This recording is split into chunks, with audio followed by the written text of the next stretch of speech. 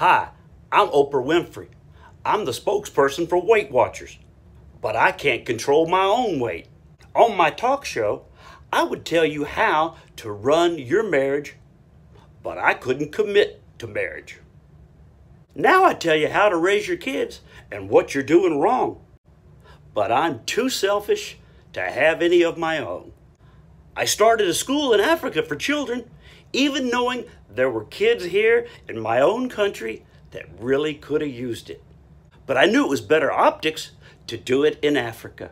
Even though I knew about Harvey Weinstein for decades, I did nothing about it. But I support the Me Too movement now. That should mean something, right? But listen, I'm black and I'm a woman, and I might or might not be a lesbian.